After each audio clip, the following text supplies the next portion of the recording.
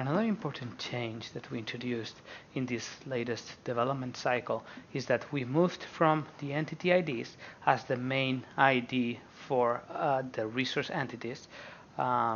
Instead of having the Drupal entity ID, we are now using the UUID. That is for different reasons, and mostly because one, we didn't like the IDs, the same ID in one resource and the other. They seemed like they were colliding, even if that is not very important. But there is also security like reason, which is that when you are using incremental IDs, like MySQL uses when you use the entity IDs, then you could just make or try to guess the URL for other resources. So that may not be a good thing for all the use cases, and honestly, you should be making the requests to single entities based on collections or entry points and links. So since you should not be constructing URLs manually, the UUID seemed like a good way to make that happen.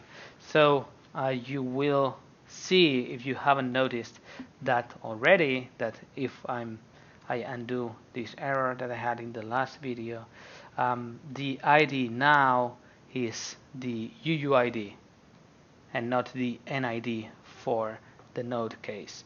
So yeah, that is both for the payload and when you want to request a single entity. So you, in order to load this entity, node 1, you need to do node article and then the UUID, and you get exactly that article.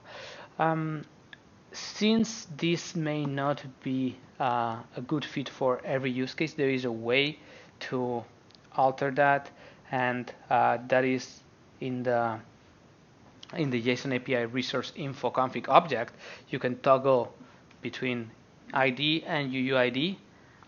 If you save that configuration object, you will move back to the previous behavior where you were seeing, instead of this, you saw this, and then the number 1 in here.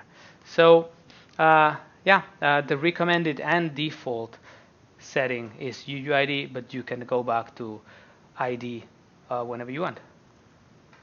That's it.